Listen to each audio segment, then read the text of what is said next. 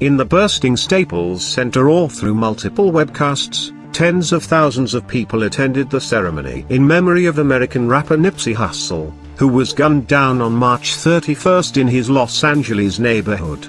Most young blacks and Latinos, often wearing t-shirts with a photo of the artist who died at age 33, had begun to flock to the Staples Center, a stadium located in the heart of the city, early Thursday morning.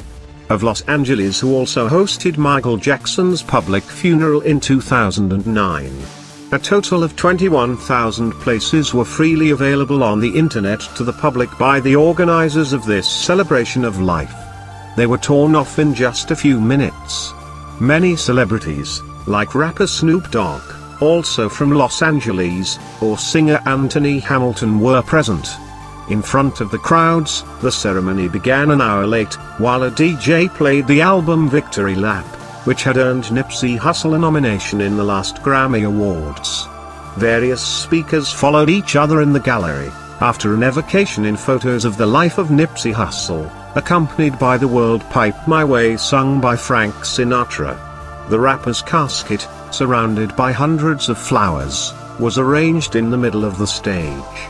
A message sent by former US President Barack Obama to the deceased's family was also read on stage.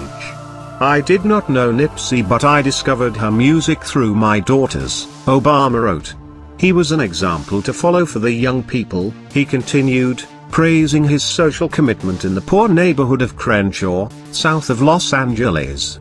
At the end of the ceremony, a procession must cross this part of the city to allow everyone to pay a last tribute, and thousands of fans were already spread over the course, along about 40 kilometers.